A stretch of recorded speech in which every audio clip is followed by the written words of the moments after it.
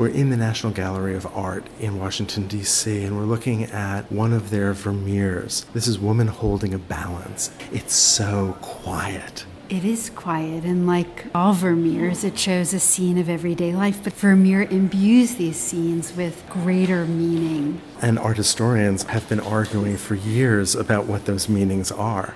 So let's just describe what it is that we see. Well, we see a woman dressed up in very fine clothing. So we know that she's part of the upper merchant class in Holland in the 17th century. The class that was increasingly buying art, the scale and subject of which is very much like the painting we're looking at. She's wearing a typical cap, probably made of linen, that women would have worn when they were at home. She's also wearing a fur-trimmed jacket, which was meant to keep people warm, because remember, in Holland it gets cold in the winter and you can only have so many fires going in your house. And she stands in front of a table. On the wall opposite her is a window, which is letting in just a tiny bit of light, and also a mirror. She's got in her right hand a very fine balance. Interestingly, there is nothing on either side. It's as if she's waiting for the balance to come to rest. And then on the table before her, we see a number of boxes. One box is open, and that would have held the balance and the weights. In the other box are strings of pearls. And we see some coins. So we have an indication of material wealth.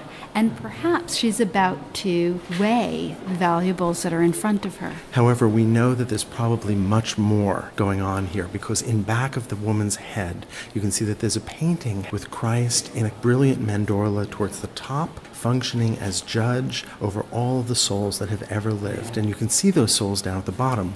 The souls at Christ's right would have been the blessed. The souls on Christ's left would have been the damned. And so this is a last judgment. Having that kind of religious image in back of her is a strong indication that this painting is probably about a lot more than simply a woman who's weighing her valuables. Her head divides the blessed from the damned, the left side of the composition from the right side. The subject is very much the play of light coming into this room through that golden curtain, casting a shadow on the wall behind and illuminating her face and the front of her body. That light is providing the ability for the artist to create a kind of motion. That is, this woman is in the process of waiting for this balance to come into alignment. So this idea of time and change, but at the same time, the kind of complete static, frozen quality, that intense quiet that pervades this space. This painting seems to be something very real, very natural, but we also know that it's very carefully planned out by Vermeer.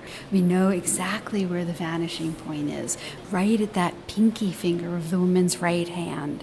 And we also know that the exact center of the painting is where those balances meet. We can also see that kind of compositional control in the way that color is handled. Look at the subtle modulation from the deep shadow near the light. Look at the way that the gold of the curtain is picked up by the two bars of the frame on the right side, and then picked up again by the gold quality of some of the pearls and of her dress. Naturally, art historians haven't agreed on what Vermeer is actually saying specifically, but I think we can clearly say that the painting more broadly is a reminder of the kinds of changes that are taking place in the 17th century. Here we have artists that are painting now for a merchant class as opposed to for the church. This is an interior scene. There's a sense of intimacy here. What was the relationship between wealth and piety, between wealth and spirituality? And perhaps the need to balance those two, and maybe the balance signifies that, because she's got her worldly possessions on the table, but behind her is this image of Christ at the Last Judgment, that idea of weighing, of judging. These are educated guesses. We really don't know. Art historians have even tried to identify the particular painting of the Last Judgment that's behind the woman.